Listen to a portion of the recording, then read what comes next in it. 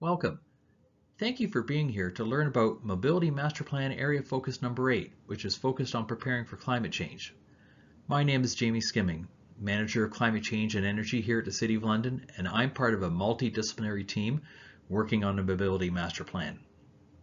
In this short video, you will learn about some of our goals for the future, as well as policies and actions that can help us achieve them.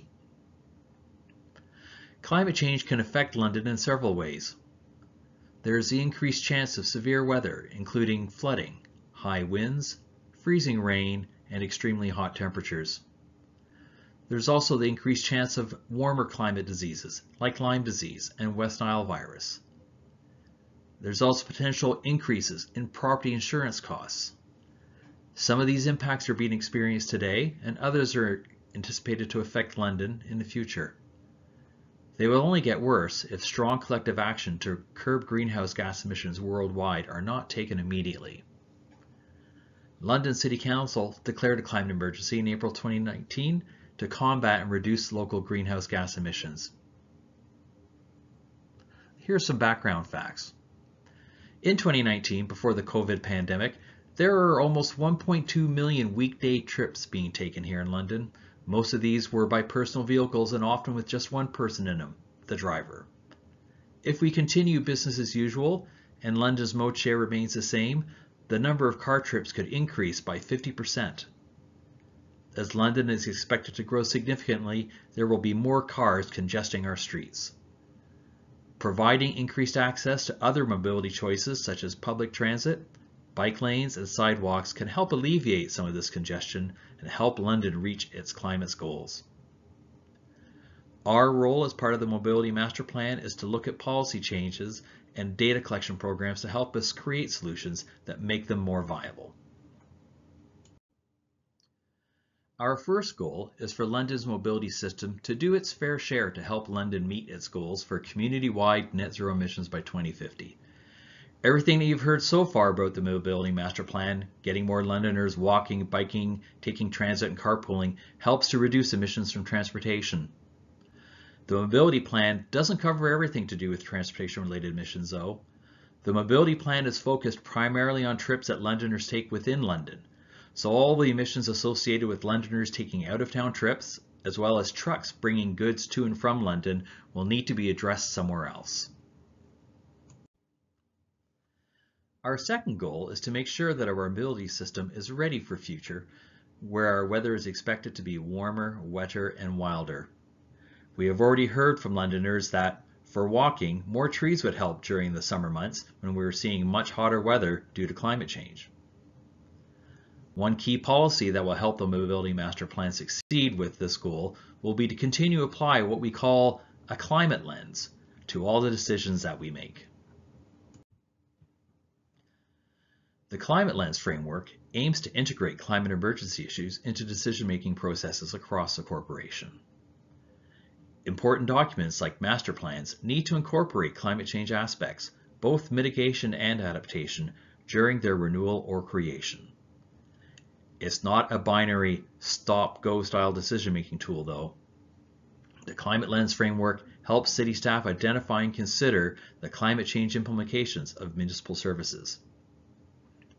Understanding these implications ahead of time helps us to avoid what could be expensive fixes later on. So let's talk a bit about some of the goals associated with the framework. We want to ensure that climate change considerations are part of our overall decision-making and evaluating existing practices. We want to establish a process for accountability and tracking of these climate change considerations in our decision-making, and we also want to increase the awareness of climate change issues for decision-making across the corporation. The Climate Lens framework helps to determine how much information is needed to understand and assess the climate change impacts of a project or activity. In many cases, these impacts are easy to understand and can be assessed quite quickly. In some cases, though, impacts may need further study, either by specialists who work for the city or by outside experts. Specifically with mobility projects, the Climate Lens framework will be used on future individual projects. Projects that receive federal and/or provincial funding often come with requirements for studies related to climate change impacts as well. To do the best job possible preparing for change, city staff need good information to help us make good decisions. As the saying goes, you manage what you measure.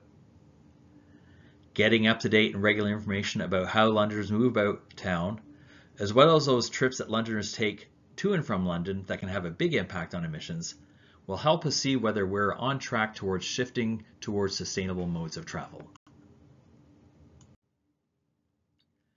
City staff also recognize that achieving net zero emissions by 2050 will require the use of zero-emission vehicles and fuels. City staff will be working with London Hydro to develop an electric mobility implementation plan. This includes supporting the growing use of e-bikes and e-scooters as another option for traveling around London. These micro-mobility devices have the potential to replace many in-town trips that are currently taken by car.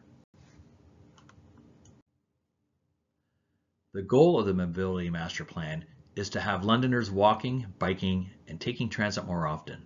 However, emissions associated with Londoners taking out-of-town trips, as well as trucks bringing goods to and from London, will also need to be addressed, not to mention aviation-related emissions. Zero-emission vehicles, such as electric vehicles and hydrogen fuel cell vehicles, will help reduce the remaining transportation emissions. Electric vehicles are expected to make up most light-duty vehicles, while hydrogen fuel cell vehicles are more likely to play a role in long-range freight transportation. The federal government has mandated that all new vehicles sold in London need to be zero-emission vehicles by 2035. The city, with the help of London Hydro, can support the adoption of zero-emission vehicles through measures such as minimum electric vehicle charging requirements for new buildings, encouraging the transition towards having more EV charging stations, and other policies that are supportive of electrification, including all the required infrastructure. In summary, reducing emissions from transportation comes down to driving less and driving a zero-emission vehicle. As you've heard from others already, there are many other benefits for London and Londoners for having fewer vehicles on the road. We invite you to learn about all 8 areas of focus for the Mobility Master Plan and share your feedback with us as we strive to create a future where everyone has access to the options they need to move through our city with ease. Thank you.